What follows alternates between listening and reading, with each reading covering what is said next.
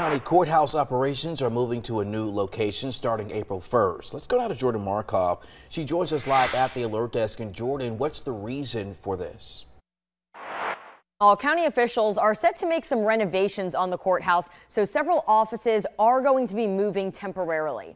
The courthouse is closed today for Good Friday, and then starting on Monday, April 1st through the 5th, it's closed for workers to transfer that power to a new transformer. So starting on April 8th, the probate court office will be located at 260 Bratton Street, which is where the teacherage building behind the sheriff's office is in Winsboro. Now, the clerk of court and register of deeds will remain in the basement of the courthouse, which is where they are right now. You won't be able to get in, though, through the front doors or the side doors. Officials ask that you enter through the addition right behind the courthouse.